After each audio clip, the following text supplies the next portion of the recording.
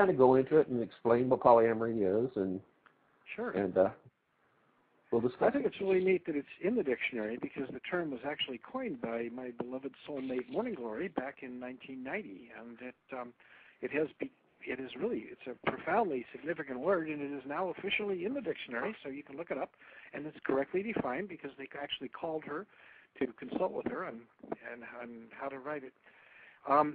Basically, polyamory simply means many lovers, having many lovers, really, loving many. It's interesting. I guess why it's such an unusual term and hadn't been thought of before was that it breaks the rules and combines Greek and Latin, and you just don't normally do that. Although these days even paleontologists are doing it, so it's okay. But poly means many, and amory means love. And but this came about when Morning Glory had been asked by our third partner of the time, Diane Darling, who we were together with for 10 years, and who was our co-partner in so many adventures, including, the great glorious 1990s era of Green Egg magazine, and the Unicorn Project, and lots of other cool things we did together. Diane asked her to write an article about this. And now polyamory is basically about living a life in which you are not just restricted to having only one lover. And this could be in a full relationship, like a group marriage, or it could be having other partners, but we're not talking. It's not just like casual sex. It's lover in the sense of people that you have a love relationship with. But it's generally assumed to, but not required, I suppose, to have sex. I mean, there's people who are married who don't have sex, so that's really not the issue so much. But it's people you would think of as lovers, really, And there's rules for how to do this and make it work.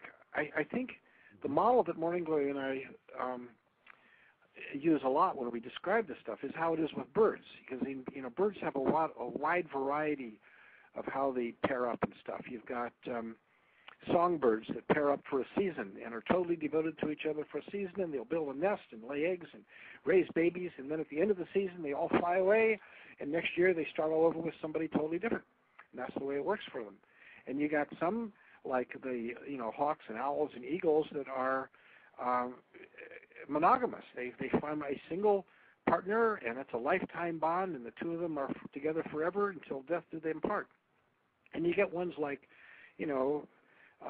chickens and fowl that are completely promiscuous. They just, screw around, and there's no concept of really partnering up anyway. They just hang out in the flock, and that's how they go.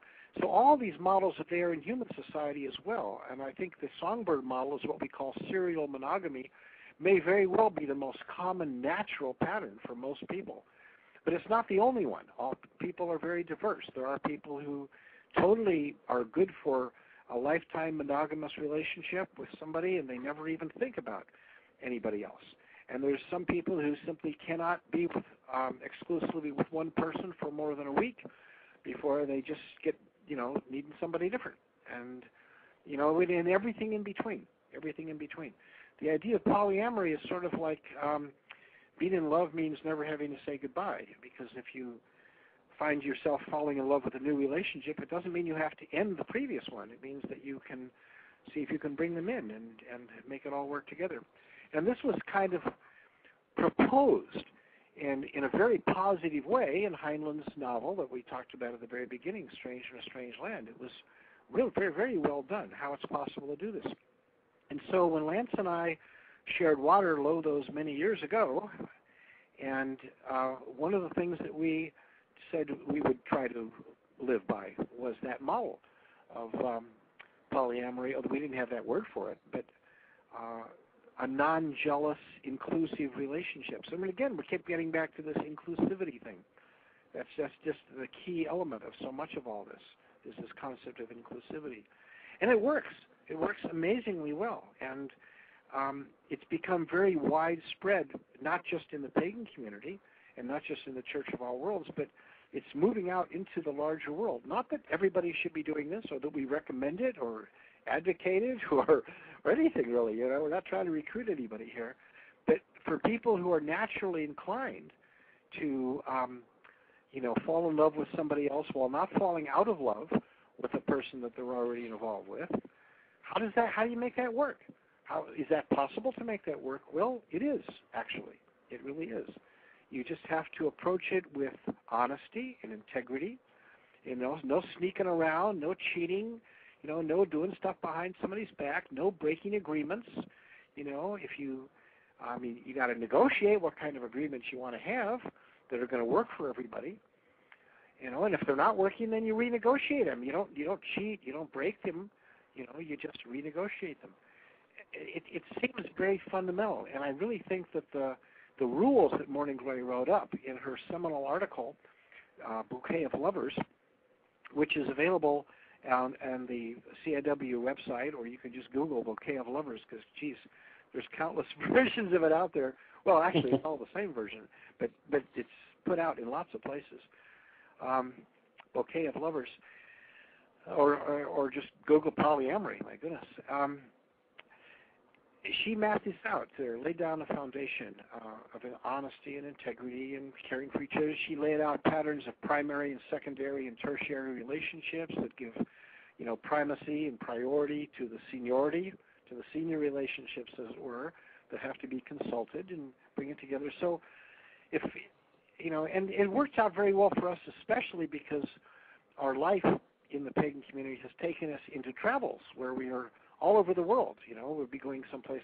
They can't always bring both of us. Sometimes one or the other of us, most of the time, is off on the other side of the country or the other side of the planet, attending some big pagan gathering, and there's wonderful people there. I mean, pagans, my goodness, and there's no more amazing women in the world than pagan women, and probably I think the same thing would probably be said for pagan men, although I'm personally probably paying more attention to the women. But they're amazing women, and very often you'll meet somebody out there that will just really hit it off with, and there we are, far from home. So, if you're not with the one you love the one you're with, kind of principle here. So, but the thing that's the really poly part of this is that the impulse that we have then is, oh man, I can't wait to bring you home and meet my other partner, and we're immediately trying to arrange for, okay, when can you come to California, and how can we get together, or maybe next year, the other partner will be out here too, and we'll get to introduce everybody to each other. It's like the standard thing of you courting some new person, you want to bring them home for the classic meet the family dinner, and that's kind of the way it works with us, really. So this has been a thing that has really made it work for us. People will say, well, you guys have been together forever. Morning Glory and we've been together for 36 years. And people say, that's amazing. And we're still crazy about each other after all these years, in addition to just still being crazy. And they say, well, what's your secret? And Morning Glory will say, well, you probably don't want to know, really, but the secret is, that we have other lovers, and that it's a team effort, we call it reinforcements, it takes more than one other person to meet all your needs. Because nobody can do that. Nobody can really, really fully meet all the needs of another person, I think, we do really good. I mean, Morning Glory and I are aligned on so many things, it's uncanny. We read the same books, if we go out to dinner, we end up ordering the same food, it's, we're very much like that, we see the same movies, but every now and then there's something where, I wanted to go see the 2012 Apocalypse movie just to watch stuff get blown up, because, who doesn't like to watch stuff get blown up? But Morning Glory didn't want to go see that. She said, I see enough stuff get blown up. It's a guy thing, So, I went out with Wolf, who was our co-husband in our Ravenheart family for years. And we had a great time there because we couldn't get our women to come with us, And it's fine. It all works.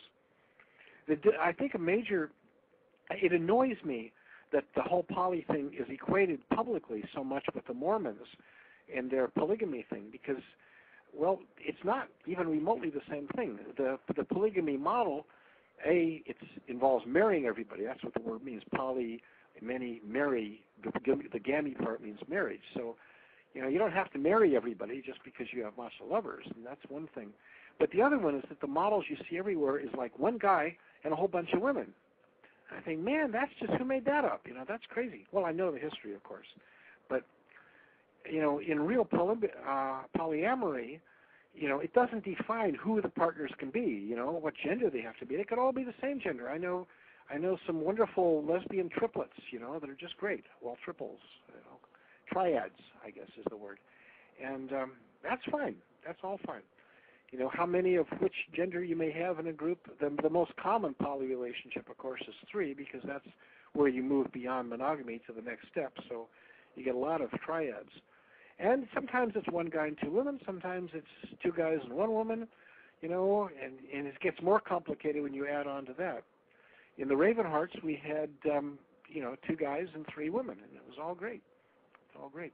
We're not presently living together anymore, as we were for quite a few years, simply because our living situation changed and we don't have the physical facilities. But we're still very, very close and still hang out together and do things and love each other very much. And I expect that we always will, because, like I said, there's no reason to say goodbye in this thing, So we now think of the Ravenhearts more as a clan, I think, than specifically a group marriage. But for a while, it was definitely at the group marriage place. So there you are. Well, there you go. That's awesome. That's not the best definition I could think of.